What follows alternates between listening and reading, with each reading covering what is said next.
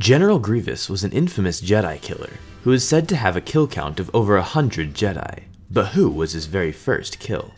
Grievous's first contact with Jedi happened during the arena battle on Geonosis. He watched the battle unfold in front of him, being ordered not to interfere, as Dooku believed Grievous was not yet ready to engage a Jedi, and that he required more training.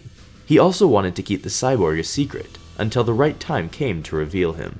So Grievous obeyed and remained within the catacombs, watching the Jedi fight. As he watched, he analyzed and memorized their fighting styles, studying how his future prey fought against their enemies.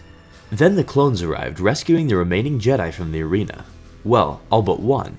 One Jedi, named Semadu, made her way into the arena's catacombs in an attempt to capture the fleeing Separatist leaders. Instead of finding them, she found Grievous. Eager to fight the Jedi, Grievous engaged her using an electro staff. Although she fought courageously, she was ultimately overwhelmed and killed.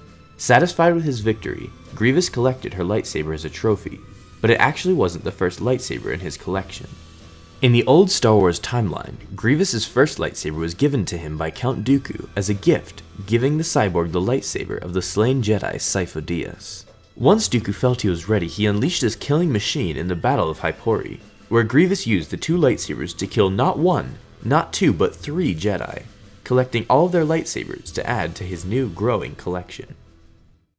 Thanks for watching this video. Be sure to subscribe for more videos like this one. And as always, may the Force be with you.